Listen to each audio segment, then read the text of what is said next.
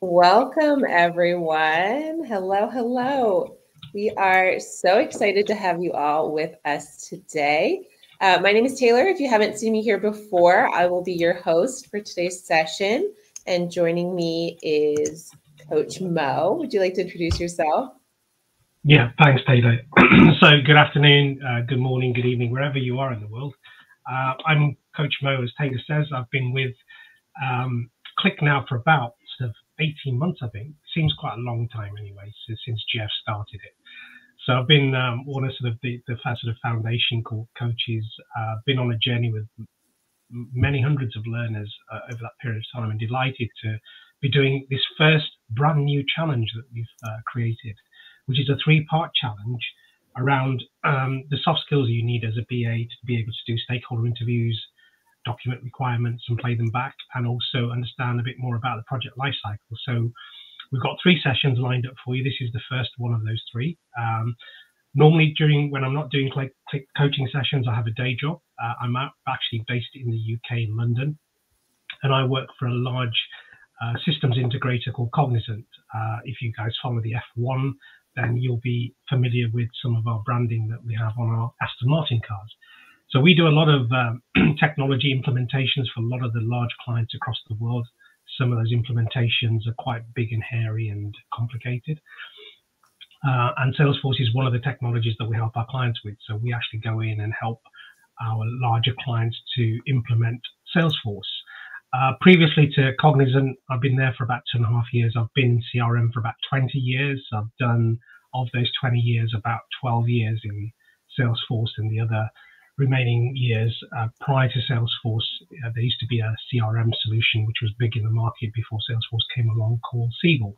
So I worked with Siebel for quite a number of years and started my journey out as a product owner, a specialist in the firm that I used to work with to design CRM solutions, and then from there moved into consulting. So I had sort of quite an interesting career journey into Salesforce and CRM over those years. Delighted to be able to be here today to share some knowledge, but more importantly to help all of you on the call to learn more about stakeholder interviews and give you a chance to be able to interview me as a stakeholder. So yeah, looking forward to it, Taylor. And we'll have a lot of fun on these things as always. Yes, yeah, we're going to have a great time today. So let's talk a little bit about our Clicked principles here. We're going to learn from each other. This is a safe space to try. So ask a new question, see what answers you get. And most of all, we're going to try to have fun. It's a great way to kick off the week. So here's our agenda. We're going over the overview here, some tips. We're going to have 45 minutes with our stakeholder. We're going to take a break and get some feedback, and then have a little bit of time at the end for question and answer. How do I interact in this session? The best way, that's up to you. But if you really want those questions answered, we need you to raise your hands, get in the queue, and come up on stage to help with this live interview. As always, you're welcome to participate in the chat, and you can ask questions there and use the Q&A box. But to see really the benefits of this session with the interview of the stakeholder, get in that line and get your hand up so you can ask your questions here live. And that's how we're all going to learn the best in this session. So let me introduce the scenario and the task. The scenario: you are a Salesforce business analyst working with Stanford D School, an online comprehensive university known for its innovation and excellent academics. Up until this point, Stanford used forms and Google Sheets to manage course enrollment. They recently hired your team to adjust their systems to begin using Salesforce to manage course enrollment, as there has been an increase in demand for expanding their course offerings. Analytics and reporting were not an emphasis in the earlier phases of the project. Stanford has now realized how powerful a robust dashboard can be for decision-making between teams. In this experience, you'll sit the role of a business analyst to brainstorm discovery session questions and then ask them to the stakeholder. Here we go. Here's our task. We are going to be interviewing Peter Wu, the VP of Technology at Stanford D School. Once you have prepared your questions, consider how you're going to introduce yourself up here on stage. And then in our live experience here, come on up And here's some questions that you should have thought about, hopefully before today. But how are you going to introduce yourself to the stakeholder? What are you going to do to stay engaged while other people are asking questions? Here's a great one. If someone asks your question, what's your backup question? What are you going to do next? And then using active listening skills to understand the stakeholder's problem. All right, Mo, do you have any coach tips before we get started? Yeah, very quickly. I mean, in terms of tips, this is a 3-part program. So this one's quite important, the stakeholder interview, in that you need to listen. So even if you're not participating and asking the questions, those of you that are sort of on the call, you've got to really listen attentively and make some really good notes, because those will form the input into your next session, which is where you will come back and present back to Peter the requirements of how you understand what he wants. So this session is quite important from a listening perspective. I think, like you say, Taylor, there are definitely going to be occasions as we go through this questioning where your questions have been covered. So you need to have a backup. But it's not always about a backup, because you might have, through your listening, picked up some information that Peter's given you earlier, which you think actually no one's bothered asking him about that. So you might want to deep dive into some of the information that Peter has been giving you as we go through. The stakeholder, pretty much, if you think about Peter as a stakeholder, you don't know what he's going to tell you, right? So you're going to be pretty much working blind up to a point. All you have is the questions and the answers. But doesn't mean that you can change. It means you can change your tact and introduce a new question that you've thought about during the course. So you don't have to stick to the script necessarily, right? So listen and adapt and be flexible about your questioning skills. Keep them quite open, the questions, and try to ask me questions that will engage me and generate some really rich responses. If you ask me a closed question, chances are you'll probably get a closed response. So you need to sort of, be conscious of that. But yeah, as I say, have fun. It's going to be a great 40 minutes or so that we're going to spend interacting. If you haven't ever been on the stage online and been in a position of presenting yourself and asking questions, to take the leap today and come on stage. But yeah, let's make a start, I think. Yeah. Let's get into it. Okay, so we're going to transform here to Peter Wu joining us on stage. And let's get started. Our timer is going to start now. So we are going to go ahead and kick off. And let's see. Oh, yeah. Rohan says Mo has transformed. That's right. Okay, new raised hand. Let's see who we've got. Let's get you up on stage.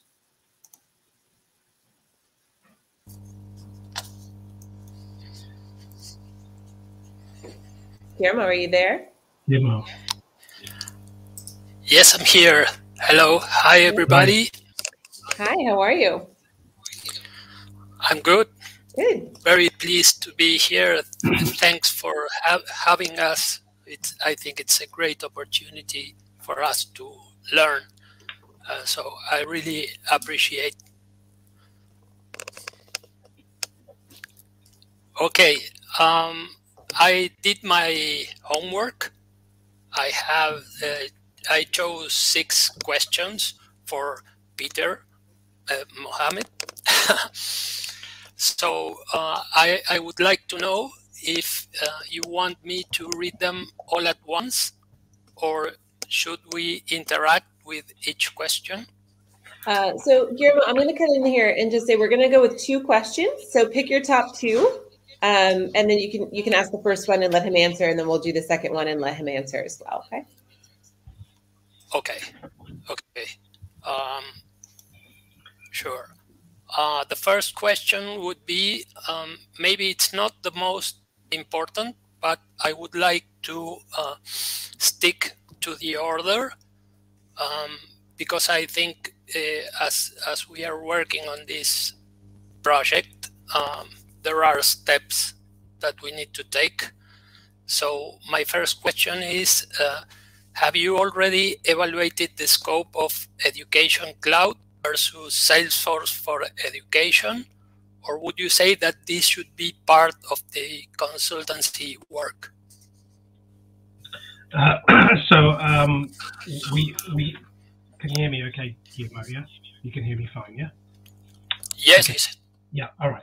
So your question is whether we've evaluated Education Cloud and whether that's in scope. So just to help your understanding, I'll tell you where we are with our journey. So we've already got Salesforce.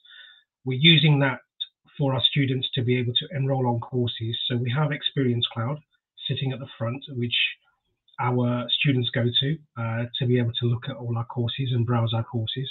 They can then go through an entire enrollment process through Experience Cloud to be able to book a course, pay for a course. So that is all currently there, working in the background. I think where we are now with our journey is the next phase, which is about, we've now got, all of that working, we've got the data coming through. What I don't see at the moment as the head of technology is the sort of insights. And what I really want you guys to do is to come in and sort of build me really some dashboards, some reports that can really bring that data to me in a very valuable way, so I can actually start to use that data to make some very informed business decisions about what we do next. Does that help?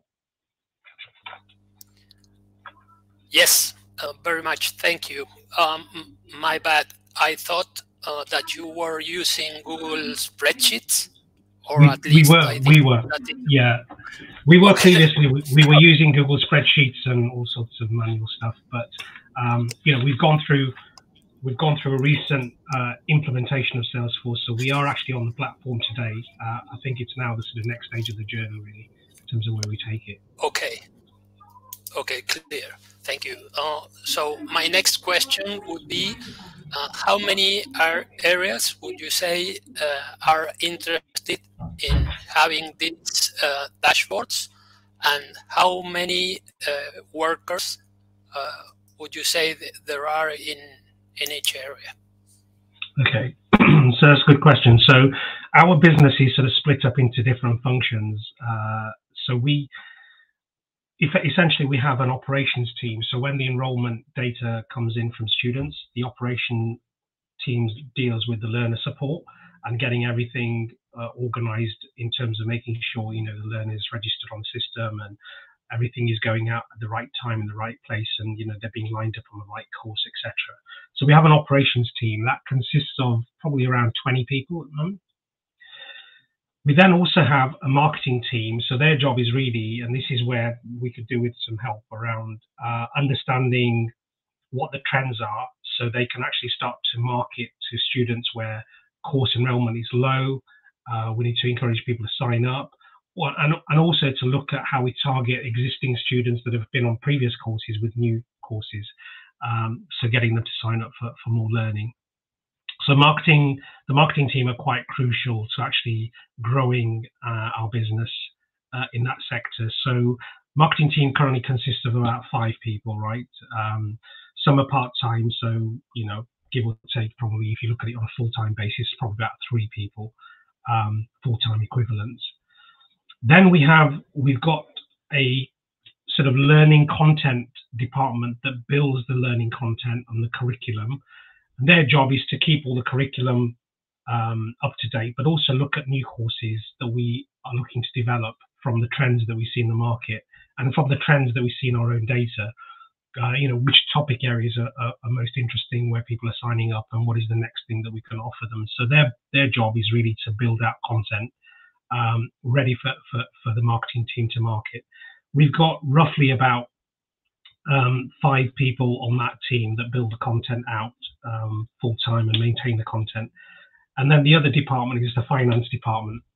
So although they're not directly involved in any of these other areas, they are very involved with making sure that they have a view of how much money is coming in, forecasted to come in from students over the coming months as we progress the academic year.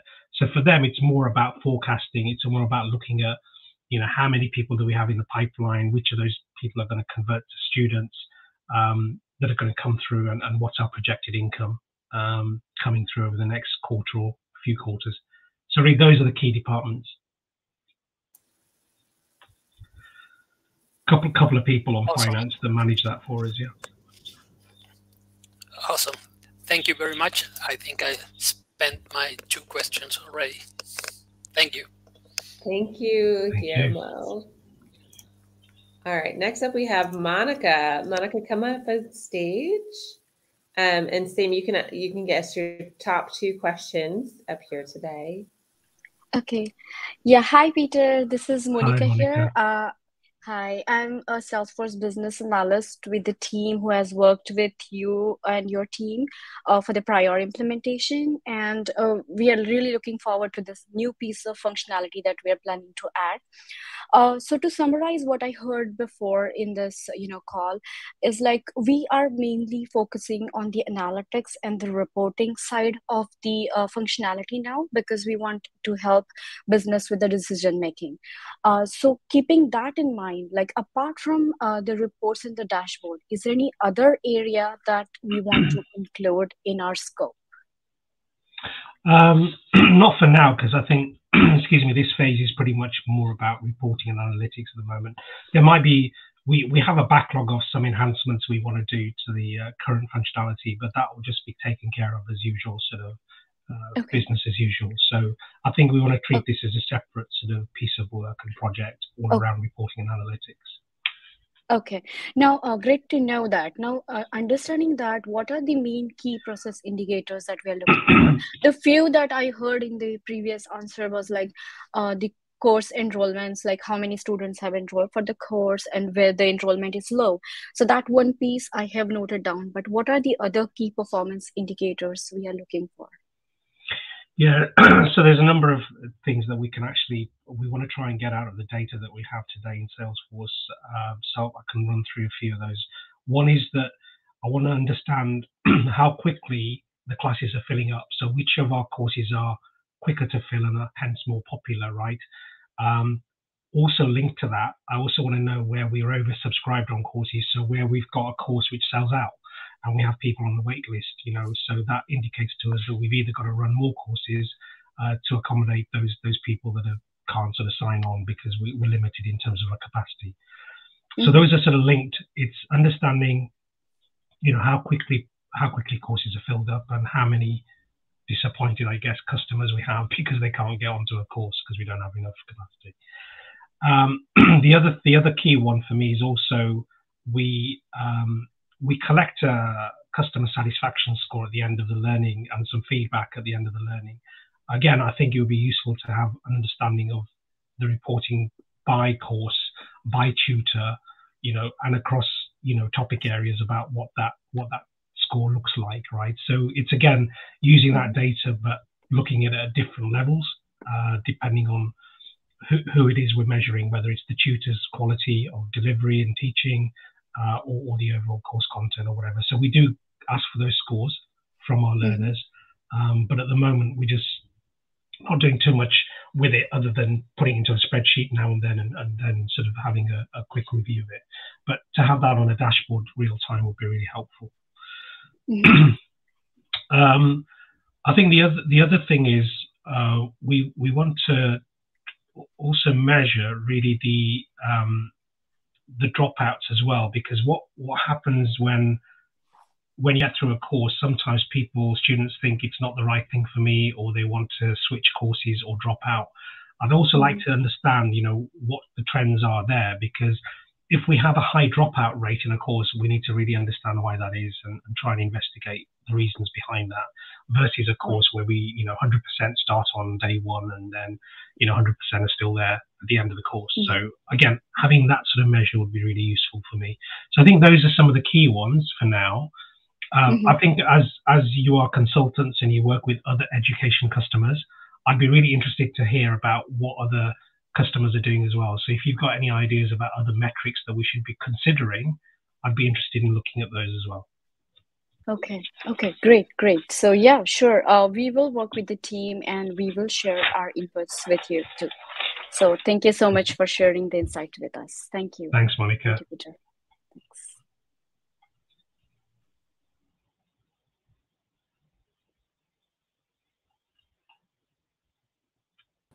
Taylor, you're on mute, I think.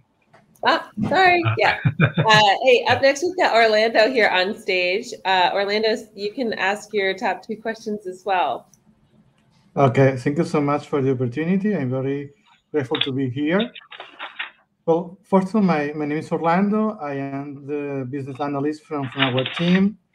We are regarding here to ask you some important questions that we need to address in order to get the most insights from the requirements for the project. Our first question is, I don't know if I believe you say something about it, but I believe it's important to make a highlight of this. What are the specific data points that are most crucial in your decision making process related to the course enrollments? What is the KPI, the business slides on this?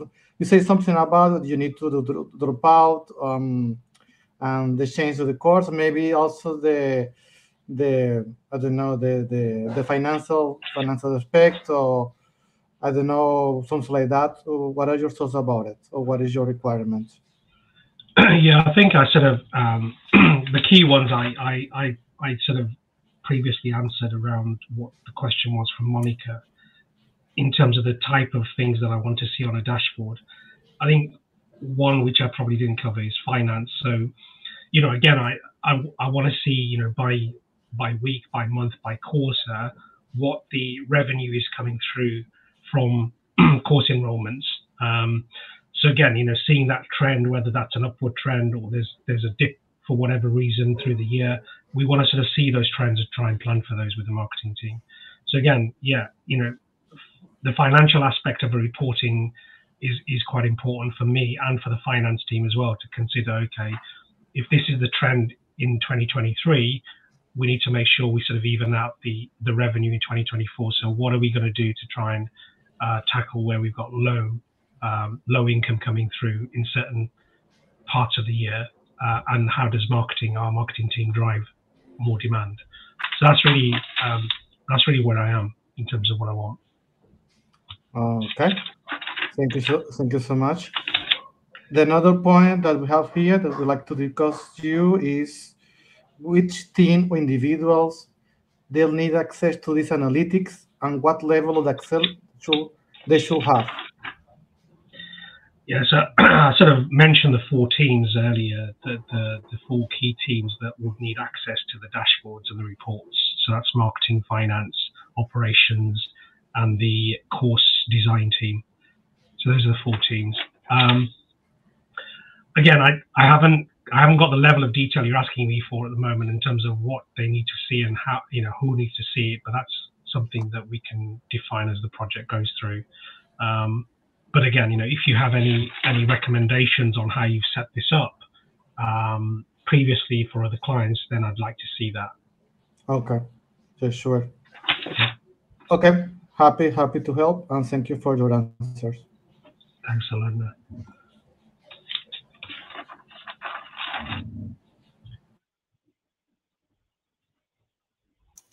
All right, thanks, Orlando. We've got Cassandra up next. Cassandra, come on up. Let's see. Hi, everyone. Hi. Good afternoon, Mr. Wu. I am your business analyst for your project currently, and I would like to know what is your top pain point in your flow currently, and actually what is your flow currently for presenting data to your executives? So at the moment, we sort of tend to export that data through some basic reporting using Salesforce. So it's normally done in Excel and manipulated to what we want. So we can give you copies of some of the basic reports that we produce. But I say I've talked you through sort of 3 or 4 key reports.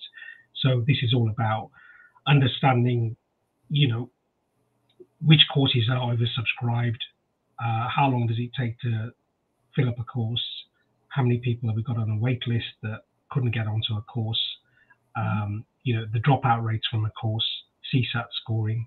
Those are sort of key metrics at the moment that we're manually deriving from the data, which I would love to see on just a dashboard on a daily basis for our users. Now then, marketing, for example, can actually use those insights to be able to then figure out, what sort of marketing plans do we need to think about. Finance have got a view of what's coming in, right, in terms of money. Operations can see, what the potential demand is coming through from courses and how quickly courses are being filled up. So there's depending on the function, there'll be different ways that the data will be used by individuals. But I think at a base level, I'm quite happy for those 4 or 5 reports to be shared with all of the functions, and they can then deep dive into those reports and use them as they wish. Okay. Based on that answer, I am curious. You did mention that you would like to see those numbers on a daily basis. Are any of your key stakeholders wanting to see real-time data?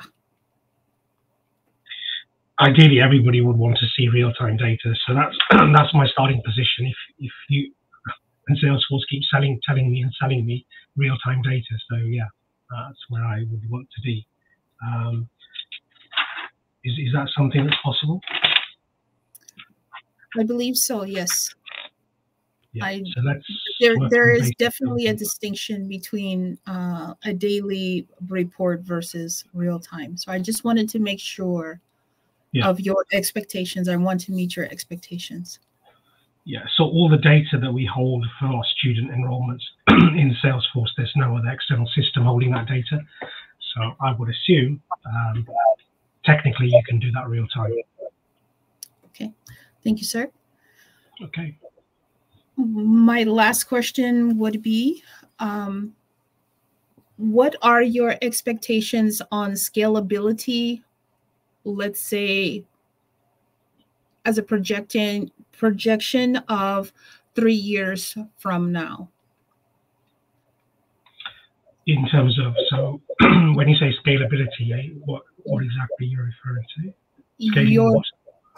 As far as the capacity to be able to accommodate your students, because there seems to be a flux that you mentioned with enrollment. Yeah, so our business plan is to double every year over the next 3 years. A lot of our courses are now delivered online, which makes it easier to scale. So we can run a lot more courses because, again, we don't have to have tutors in classrooms. They can be based anywhere really in the world and run a course. So I think with the technology that we've got now from Salesforce and the ability to be able to recruit trainers from anywhere to be able to run courses, the doubling our revenue figures every year for the next 3 years is pretty realistic. So yeah, that's where we're at. Great. Thank you, Mr. Wu. Thank you, Cassandra. Thanks, Cassandra. All right, up next we have Allison and then Rohan. Great. Hi, Allison. Hello. I'm Allison Lacouse. Hi. Oh, my camera's off. Okay, it says it's not accessible. Okay. I'm a business analyst on the team, and I'm also someone with a background in education and survey research. So about your customer satisfaction score, I had a few questions. I'm assuming you asked them this on the front end on the Experience Cloud after they complete a course. Is that all you ask? Do you ask them other questions, such as what other courses might you be interested in taking? How much would you be willing to spend? Would a 10 or 15% discount entice you to sign up for another course within 30 days of finishing this course? Or is it simply just a customer satisfaction score? At the moment, it's just a customer satisfaction score. But what we would like to do on the back of that is once, for example, somebody does complete a customer satisfaction score, is be able to go out to them with an email with some recommendations based on their historical purchases courses with us, and offering them a discount. So again, it sort of ties very much the data that we have ties in with the sort of marketing department, which I don't think we're at this moment in time with our journey. But yeah, I mean, we may choose to ask those questions in future, but at the moment they're very measured questions which give us an overall sort of score. So that's where we're at today. But as I say, that we can sort of build in a bit more clever use of that data going forward. But at the moment we just don't even have visibility unless we sort of manipulate the data manually. So to give you an example, if somebody scored us very poorly on a CSAT score, the way we market to them will be very different to somebody that's scored us 10 out of 10. So it's that granular level of detail that we need to get to with the data that we have. But again, we need to understand the bigger picture as well. Okay, is there somebody on the marketing team who is particularly proficient in that kind of analysis and information gathering? Because yeah. Okay. Yeah, I mean, it's their job. So their job is to really look at the data, segment the data, and then get the marketing campaigns underway based on various campaigns. So whether that's a campaign to try and get Dorpen students back onto a course versus those students that are already engaged to keep them engaged, right? So again, something that we're looking to consider in the future, not today, could be some sort of loyalty scheme as well. So the more you learn, the more you earn in terms of loyalty points, and gives you greater discounts or whatever. So it's something we are thinking about as a management team at the moment. But again, to make those decisions and the cost of those decisions, we need to rely on some data that we build up over time and have the insights to that data. Okay, thank you. Thanks, Allison. And up next we have Rohan. Come on up.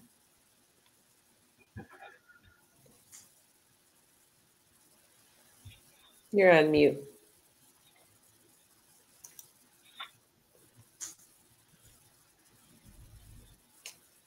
Hi, can you hear me? Yeah. Sorry, when I plug in my webcam and it changes the audio input. Hi, Peter. My name is Rohan Agarwal, business analyst along with the team. After getting some questions and answers from them, I had a couple of follow-ups. I noticed that you mentioned that you want to track the student dropouts.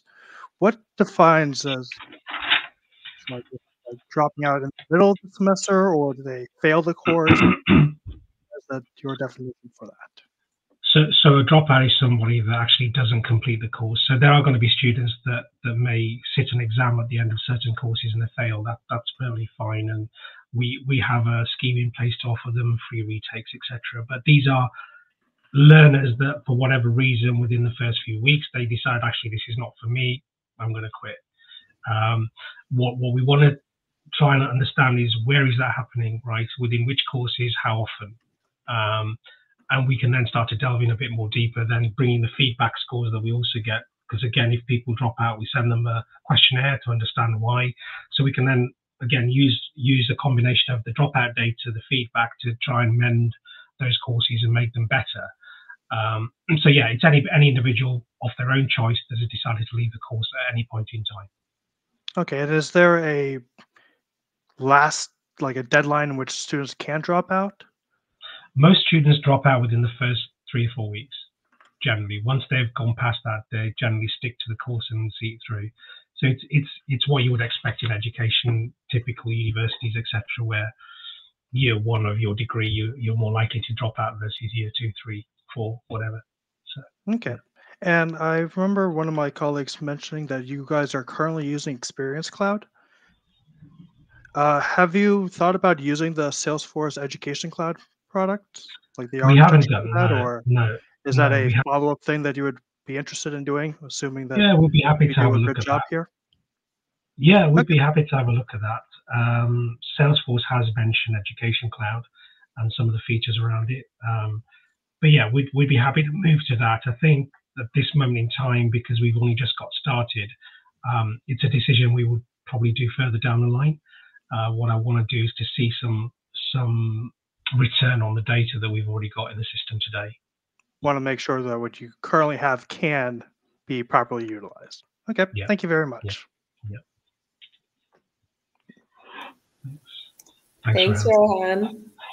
All right, up next we have Marina. Hello. Yeah, hi. I have also some, I'm Marina, and I'm learning now to be the consultant and the business analyst. My question are, the first one, are you concerning the data, because we have spoken about the current students, are you expecting to analyze also your postgraduate students and the grants and their research works they are doing? It's useful, yeah, but I think it's something that we would look at developing later. So I think if you were to prioritize the type of reports that we want to start with, it's the ones that I've described. I think there's certainly value in analysing students that have, taken a course with us previously that are sort of dormant, so they've not done anything for the last couple of years with us.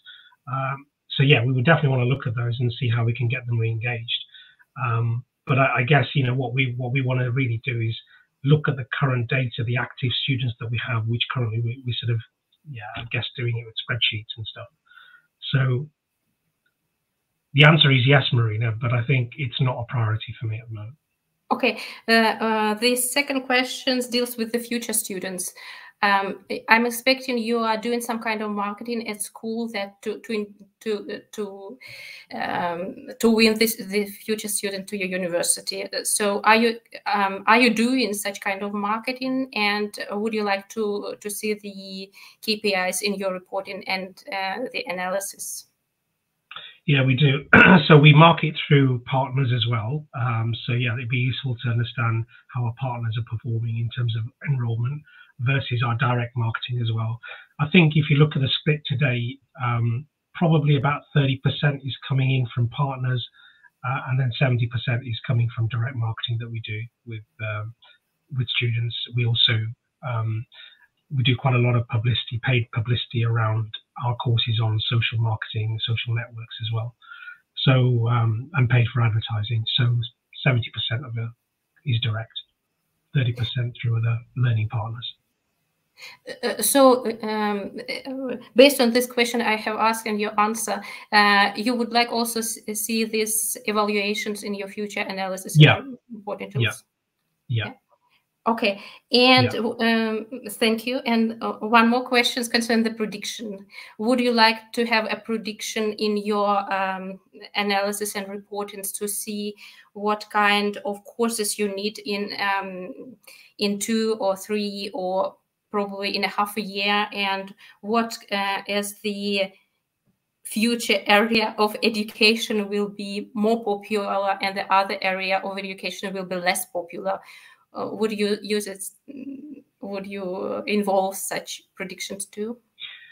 Yeah, I think what we would also want to see is, our data against the market data. So there is external market data available around things, how popular courses are and the uplift and the trend on those courses. So I think what would be good to see is how Stanford are doing in relation to the overall market in those topic areas. Are we performing well, underperforming, or are we, doing overperforming the market? So I think bringing some of that external data, excuse me, through into our analysis would be helpful to look at the future trends. And yeah, if recommendations and things can be done in the future through external AI models, etc., that would be really interesting for us. And also the number of and predict also the number of students. It will be, I think, it will be also very useful. Yeah, definitely for our finance department, etc. Looking at those trends and forward planning, revenue, resources, etc. Yeah, definitely. So we can do that sort of predictive piece of analysis on top of the data. That would be really helpful. Yeah. Okay, thank you. That's all. Thanks, Marina. All right. Thank you, Marina. So while we wait to see if anyone else, I think Guillermo might want to come back up and ask. Yeah, he's got his question coming on up again. Hi, Guillermo. I'm back. Thank you. You're back. Yeah, come on up. I, with regards to the partners you have just mentioned about the marketing campaigns, do you already have the integrations set up with the partners? How is the data that the partners generate being uploaded to the Salesforce platform? Yeah, so the partners also use Experience Cloud. So partners have their own login as a partner to be able to enroll students onto our courses. So we don't have any separate system for partners. It's all integrated in Salesforce. They are just treated as an account in our system. So yeah, that's how we collect the data. So partners are part and parcel of Salesforce Experience Cloud. Okay, great. Thank you. Thank you. All right, and we'll get Monica up here. She had a follow-up question, I think, as well. Yeah, hi Peter. This is Monica here again. As we're talking a lot about data here, my team also has one question regarding the data privacy and the visualization constraints, if we have any, because we are talking about a lot of reports and the dashboard that we are going to build. So are we currently aware of any constraint like this particular data shouldn't be, viewed by this particular team, or it's just like we want to make a team-specific report? So those are the kind of details we want to understand. Yeah, so I think, there'll be specific reports that one team sees as a priority over another team. I think in general, the reports that I've described can be available for all of those functions. So in terms of keeping it simple at this stage, I'm happy for that data to be shared across all of the 4 functions that I talked about. I don't think there's an issue from my perspective, from a technology perspective, any reason why we wouldn't be able to share that data across those 4 functions. So at the moment, assume that it's a fairly simple security model, sharing model, should I say, that, anybody can see anything for now. Okay, and are we looking forward to emailing those reports, or just the report and dashboard, which, the different teams will log in and see in the system, or we are even looking at getting it emailed at particular interval or something like that? I think just having the dashboards for them to log in would be good. I think if there's a simple way of just switching on an email report and a frequency, then again, I'd be interested in getting that up and running. But if it's simple to do, I'll get that. I think we should get that on day one then, and we can agree on who gets what by email. Okay, sounds good. Well, thank you so much, Peter. All right, thanks, Monica. And we're going to bring Guillermo back up. I guess in between he's had time to process, and come on up and ask your next question. Okay, thank you. I would like to know how much time would you say the key users of each area would spend with us developing the dashboards and eventual reports and real-time data with us weekly, in a weekly basis or daily basis, maybe? Yeah, I mean, it'd be good to sort of do a proper discovery workshop with each of these functions to look at the data that they need and which data is sort of standard across all of them. I think in terms of time, it's hard to say. I mean, they also have a day job to do, so I would say that most people will be able to free up 2 or 3 hours a week initially to spend time defining the reports, checking, validating those reports as well. Down to sort of layout level. So yeah, I mean, take that as a rough rule of thumb, 2 to 3 hours a week per function. Okay. Good. The other question I would ask is, do you think it would be possible that we have access to the playgrounds with maybe mocked data or encrypted data, but to work actually with the courses and all the objects that you already have on the Salesforce platform? Yeah, absolutely. Yeah, we can take a data dump for you of the production system and put that into test or development, so you can play around with real data. So yeah, no problem with that. You can take a copy of the data. Okay, good. Thank you. Thanks, Guillermo. Okay, so in the chat, we had a little bit of an interesting discussion. Jamie had mentioned that Peter has asked twice now about seeing another school metrics. Would it be possible to give a quick demo or share a screenshot of a homepage of schools that we have worked with so you could see what we could do visually? Would that be something that would appeal to you, Peter? Do you think that would be useful in this situation? I think it would be, yeah. I'd be interested to sort of see that in the next session that we have, when you can define sort of, what the discussion we've had today, and then maybe come also prepared with your thoughts and ideas as well on how you as consultants can add a bit more value to what we're doing, because you have a broader view of what's going on in the education market with your clients. So again, yeah, I'm delighted to see what else you guys can come up with. But I think let's save that for another day. All right, cool. That sounds great. All right, well, we are, I think, a little bit here out of time with our stakeholder. So we're going to take a minute, give Mo a breather with all the questions. Thank you all. That was an amazing job, an amazing session. Everyone who came up on stage, such good questions. Active listening, making sure that you're listening to the previous questions. So you're not repeatedly asking the stakeholder the same thing over and over and over. So it's really nice when you can get in there, get some diverse questions. Even we saw some building on questions. I think Rohan had asked questions that built on previous questions, so you can dive a little bit deeper and get a little bit more knowledge there. So that was really useful as well. I thought that was really great to hear. And let's see. So Mo, as Mo, can you talk a little bit to why we spend so much time on discovery and why this is so important as opposed to just jumping into a project? Yeah, I mean, just to say the questions that the learners came up with on stage were great questions. It's really shows the amount of thought that's gone into it. And I know that because it's quite difficult for me to sort of think of the answers on the go, because none of this is prepared, right? This is all pretty much improvised as we go along. I have a brief, the same brief as you, and I'm going to make things up as to what would happen in a real scenario. So the learners have been very good in that they've put me in a tough situation to talk about this particular scenario.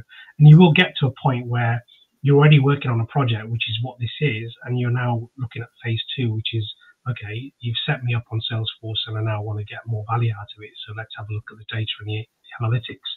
Now,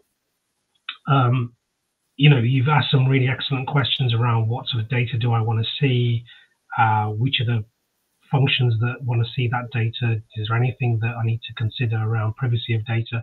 All really, really good questions that I would expect a good BA to ask. So I think there's quite a bit of information I've given to you. I think the other thing which you've picked up on is sometimes your stakeholder may not know everything, right? So they're looking to you as a consultant to bring some innovation and ideas. So that's why I sort of threw it back to you saying, these are the 4 or 5 things I think I need, but am I missing something here? Because is there any other organizations that are looking at the data in a different way? So I think you taking that away and coming back with some ideas as part of your validation process would really, I think, really add to your credibility as a BA with Peter and the team, and just improve that overall relationship that you have with the client. So I think, yeah, for me, the session's been great in terms of the quality of questioning.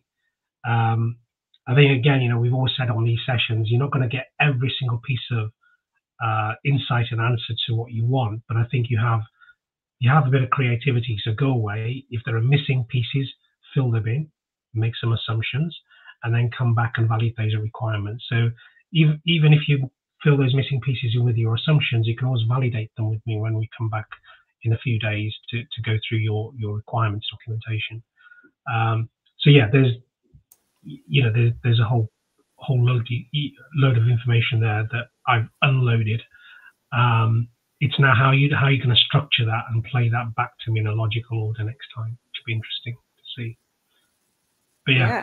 I mean, my view is it's been a great session, some good quality questioning.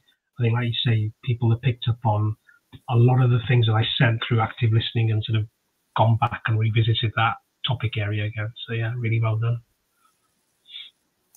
Cool. Monica is asking, what are different ways that we can validate requirements with a stakeholder? It depends, and there's no right or wrong answer to that one. So different BAs have different ways of validating. I mean, you got to look at documenting these requirements. So you will have your own notes today that you've taken. We've recorded this interview as well, so you can play it back again if you want. And I think you then need to sit down and work out, okay, how do I document this? So if I was going to play this back to Peter in a week's time, how do I go back to Peter and say, hey, we had that interview back on Monday.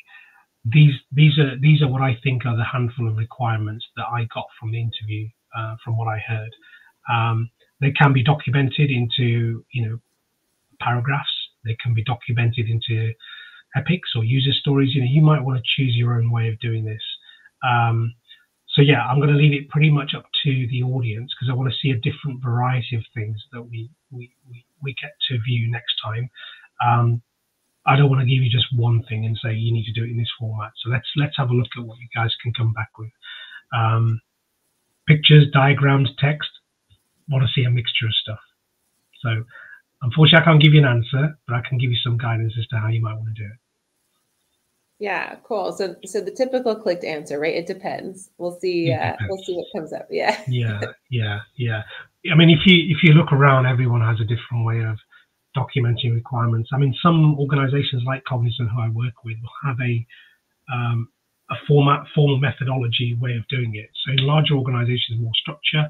As a BA, you have to follow a format or a framework that you need to do to document these requirements. But what we're going to do here on Click is just leave it pretty much open to you to come up with your own ways of playing it back. Because the more we see, the better, and then you feel comfortable. You might think, that idea, that looks quite good. I'll try that next time. So let's do that. Let's just leave it pretty much open-ended. Yeah. All right. Sounds good. And then I think I'm going to wrap this up. I'm going to ask a bigger question, like an overall question here. But let's say, what makes a question effective? And how do you structure your interview questions to get the most out of that when you're talking to a stakeholder with a limited amount of time? So the biggest thing I find when people are asking questions is they try and complicate the question itself, and therefore it takes a long time for the stakeholder to try and figure out what is it I'm being asked here, or they give you the wrong answer or don't half answer it. So I think the big thing around questioning skills is keep your questions very short and concise. And if always look at your question, analyze it. Can I break this down into 2 questions maybe, or 3 questions? Because giving multiple questions at a time is very, very confusing for a stakeholder. So again, think about it. There has been probably some examples today, if you play this back, where people have asked 2 or 3 questions in a single question. Avoid that at all costs. Keep it simple. Keep one question at a time, and then follow on. To keep it a fairly logical conversation. So you're keeping the stakeholder pretty much engaged, but also helping them not to think about 16 things at the same time. You're sort of breaking it down for them in their mind, so it's easier for them to sort of come out with the information you need.